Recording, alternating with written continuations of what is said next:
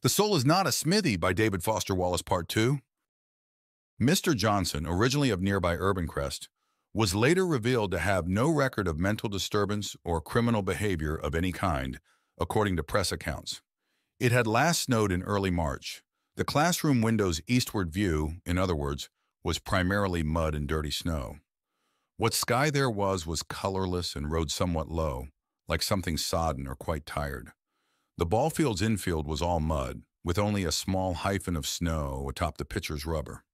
Usually, throughout second period, the window's only real movement was litter or a vehicle of some sort on Taft, with the day of the trauma's exception being the appearance of the dogs. It had happened only once before, earlier in the Constitution unit. But not again until now. The two dogs entered the window's upper right grid from a copse of trees to the northeast and proceeded diagonally down towards the northern goal area of the soccer fields. They then began moving in gradually diminishing circles around each other, apparently preparing to copulate. A similar scenario had unfolded once before, but the dogs had not reappeared for some weeks. Their actions appeared to be consistent with those of mating. The larger of the two dogs mounted the other's back from the rear and wrapped its forelegs around the brindle-colored dog's body and began to thrust repeatedly, taking a series of tiny steps with its large rear legs as the other dog attempted to escape. This occupied slightly more than one square of the window's wire mesh. The visual impression was of one large, anatomically complex dog having a series of convulsions. It was not a pretty sight, but it was vivid and compelling. One of the animals was larger and black with a dun chest element, possibly a Rottweiler mix, though it lacked a purebred Rottweiler's breadth of head. The breed of the smaller dog beneath it was unidentifiable. According to my older brother, we had had a dog for a short period when I would have been too young to remember, which had chewed on the base of the piano and the legs of a spectacular 16th century antique Queen Elizabeth dining room table our mother had discovered at a rummage sale, which was worth over $1 million when appraised and caused the family dog to have disappeared one day when my brother came home from nursery school and found both the dog and the table missing, adding that my parents had been very upset about the whole business and that if I ever brought the dog up or asked our mother about it and upset her, he would put my fingers in the hinge of the foyer closet and lean with all his weight on the door until all my fingers were so mangled they would have to be amputated, and I would be even more hopeless at the piano than I already was. Both my brother and I had been involved in intensive piano instruction and recitals at that juncture, though it was only he who had showed true promise, and had continued twice a week with Mrs. Doudna until his own difficulties began to emerge so dramatically in early adolescence. The conjoined dogs were too distant to ascertain whether they had collars or tags, yet close enough that I could make out the expression on the face of the dominant dog above.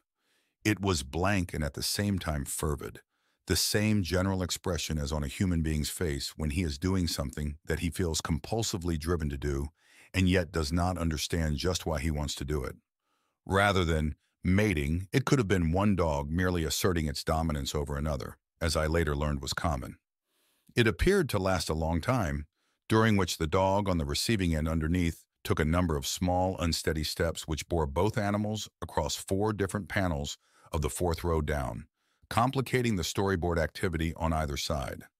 A collar and tags comprise a valid sign that the dog has a home and owner rather than being a stray animal, which a guest speaker from the Public Health Department in homeroom had explained could be a concern.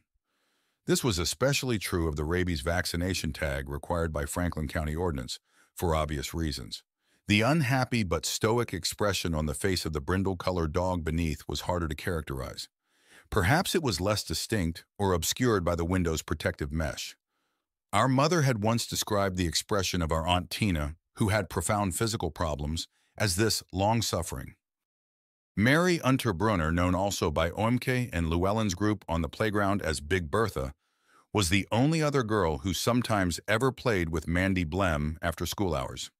My brother, who was in the same class as Mandy Blem's elder sister Brandy, said that the Blems were well known to be a disturbed family, whose father always stayed home all day in just his undershirt, and their yard looked like a junkyard, and their German shepherd would try to kill you if you even came near the Blems' fence.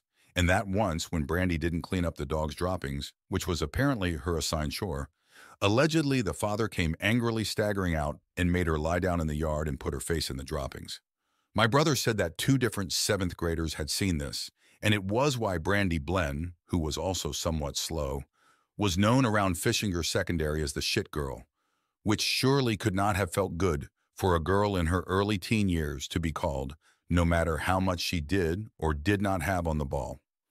The only other time at which Mr. Johnson had substituted for the real teacher in any of my classes had been for 2 weeks in second grade, when Mrs. Claymore, our homeroom teacher, had been in a traffic accident and came back with a large white metal and canvas brace around her neck, which no one was allowed to sign, and could not turn her head to either side for the remainder of the school year, after which time she retired to Florida with independent means. As I remember him, Mr. Johnson was of average height for an adult, with the standard crew cut, suit jacket and necktie, and eyeglasses with scholarly black frames that everyone who wore glasses in that day and age wore. Evidently, he had subbed for several other grades and classes at R.B. Hayes as well. The only time anyone had ever seen him outside school was one time when Denise Cohn and her mother saw Mr. Johnson in the A&P, and Denise said his cart had been full of frozen foods, which her mother had associated with the fact that he was unmarried.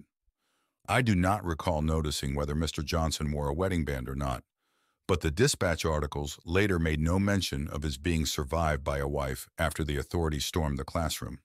I also do not remember his face except as it existed in a dispatch photo afterwards, which was evidently taken from one of his own student yearbooks several years prior.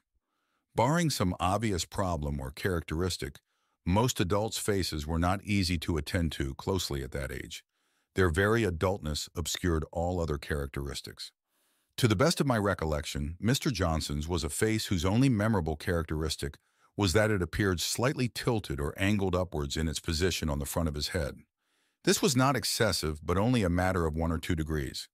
Imagine holding up a mask or portrait so that it was facing you, and then tilting it 1 or 2 degrees upwards off of normal center, as if, in other words, its eye holes were now looking slightly upwards, and that this, together with what was either poor posture or a problem involving his neck, like Mrs. Claymore, caused Mr. Johnson to look as if he were wincing or slightly recoiling from whatever he was saying.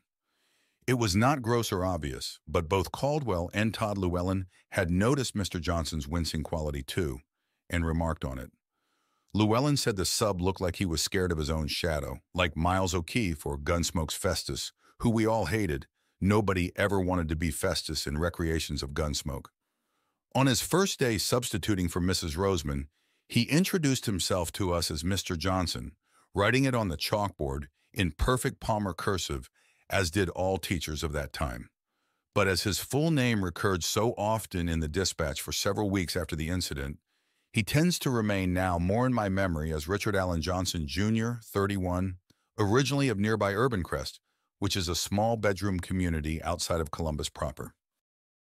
According to my brother's own flights of fancy in childhood, the antique table we had possessed before I was old enough to be aware of anything that was going on had been burled walnut, with a large number of diamonds, sapphires, and rhinestones inset in the top in the likeness of the face of Queen Elizabeth I of England, 1533 to 1603, as seen from the right side, and that the disappointment of its loss was part of the reason our father often looked so unhappy on coming home at the end of the day. The easternmost row's second to last desk had a deep stick figure with a cowboy hat and much oversized six-shooter gouged deeply into it, and colored in with ink from some previous fourth grader, obviously the product of much slow, patient effort over the course of the year.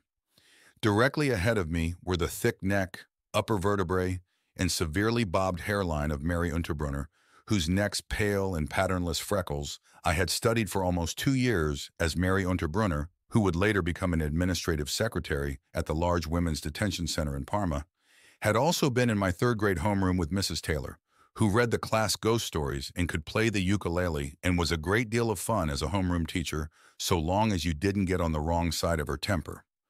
Mrs. Taylor once hit Caldwell on the back of his hand with her ruler, which she carried in the large kangaroo pocket of her smock, so hard that it swelled up almost like a cartoon hand. And Mrs. Caldwell, who knew judo, and who you also did not want to fool around with in terms of her own temper, according to Caldwell, came down to the school to complain to the principal. What teachers and the administration in that era never appeared to see was that the mental work of what they called daydreaming often required more effort and concentration than it would have taken simply to listen in class. Laziness is not the issue. It is just not the work dictated by the administration.